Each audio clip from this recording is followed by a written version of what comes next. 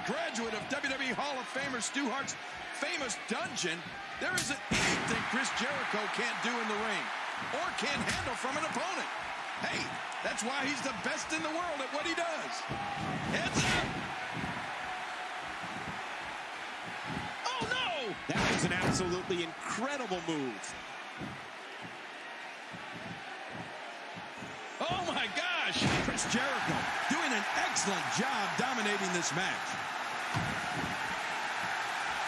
He's putting those educated feet to good use.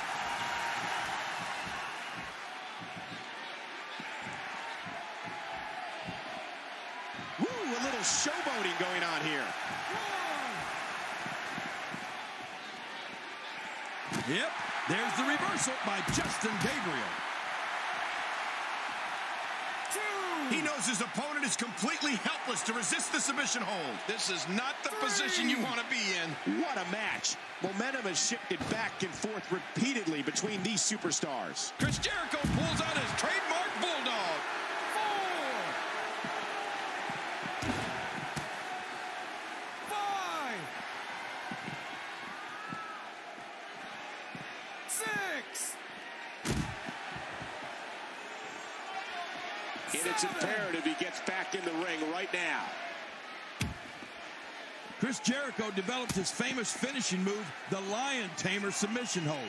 And in recent years, because that wasn't punishing enough, Jericho introduced the Code Breaker, which is a form of a backbreaker.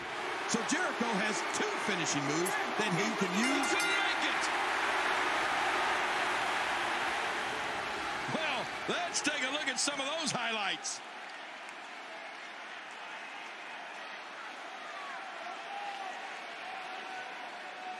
And here's some highlights from the matchup.